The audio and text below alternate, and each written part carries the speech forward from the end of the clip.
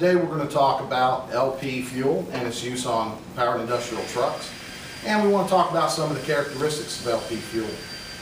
First off, LP fuel in its vapor state creates a heavier than air substance. So if it leaks out of a tank, it tends to pool up just like water on the ground. So it's important to understand the safe and proper handling of the fuel. The compression rate of LP vapor going into a tank like this is 270 to 1. So every 1 gallon of liquid fuel in this tank creates 270 gallons of vapor. So that's an important factor to remember.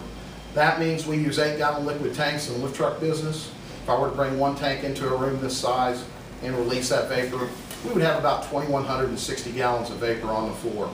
Highly explosive, flammable situation. So we've got to make sure we treat it with respect. Also, storage of LP fuel is extremely important because of it leaking and creating the heavier than air vapor. We should always store LP fuel outside of buildings in most applications. Because creating the heavier than air vapor, it can pool up on the ground just like water.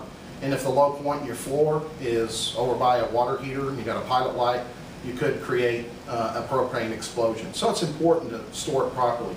If you ever have any questions about how much fuel you can store inside your buildings at your specific location, you can always get with the fire marshal and check on that and make sure. Okay? And also, handling of LP fuel when we're changing the tanks out, it's important to have the right personal protective equipment.